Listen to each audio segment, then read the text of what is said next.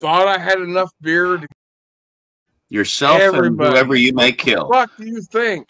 You couldn't even handle a field sobriety test right now, I guarantee it. It's dangerous for everybody. Trust me. There has been many times in my life, especially in the last few years, thank you, Jason. That I thought I had enough beer to get me through the night to the point where I pass out, and there's been many times I miscalculated. It's like, oh fuck, I need more. I need more. And nobody was available to get me there. So what did I do? I took myself there. The store's not very far away.